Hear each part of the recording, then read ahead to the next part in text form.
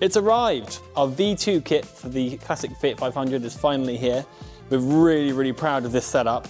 As you know, we're well known in the industry for Fiat 500s.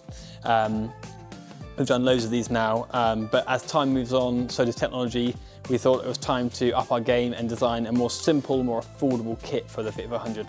So here it is, in all its glory. In this video, I'm going to run through each component and give you a kind of rundown of how this goes into one of these.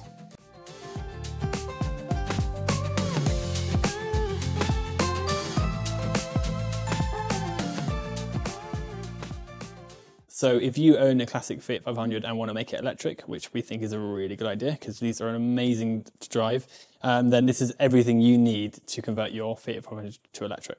So this is designed to bolt straight into one of these cars with no modifications. We've really spent a long time in the design making it as simple as possible to install this. The battery pack here contains the majority of all the wiring. So starting with the rear of the car here, this is essentially the rear battery pack that we've designed.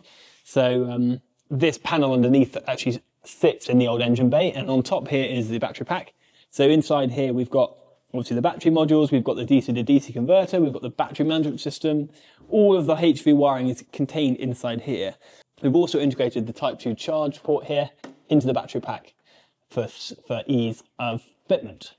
So in order to make this kit more affordable, we've tried to keep everything more or less in one place.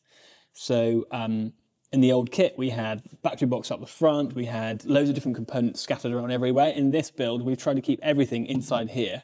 So as you can see, and you'll see later on, there's very little components that actually go into this build. And that's how we've managed to achieve quite an attractive price point. This car will have obviously no gear linkages, no gearbox, nothing. So a simple forward and reverse switch, that fits where the original shifter goes. So that's super simple. Loom, so this is the loom that comes with the car. Connects to your inverter, to the rear battery pack, and it's all very plug and play. So we repurposed the original gauge cluster to keep it as authentic as possible. This one here is the square style speedo that we fitted a digital display in, and this will display all the information you need. We also do one for a round style speedo as well, so best of both worlds. So this is the charger. So this charges the high voltage battery, 3.3 kilowatts as standard. We can fit a 6.6, but it's not really necessary. The charge time for one of these from empty is about 4 hours, so it's pretty good. So another advantage of this kit is because we've just fitted the battery pack mainly to the rear, we've got quite nice boot space up the front. I'll come and show you now.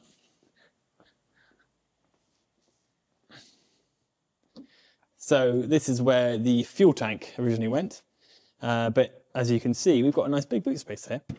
We are offering a range extender in the front for our rural versions. If you wanted more range, we're finding 80 miles is just a sweet spot in these cars.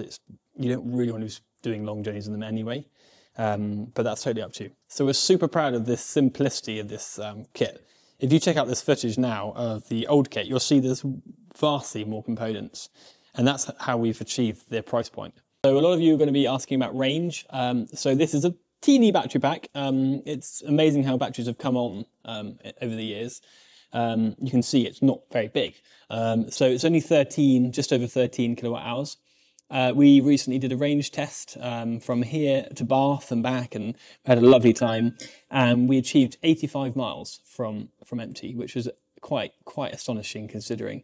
So yeah, 85 miles, and that was mainly A roads and nipping around the city. It was quite warm, so in the winter you could expect a bit less.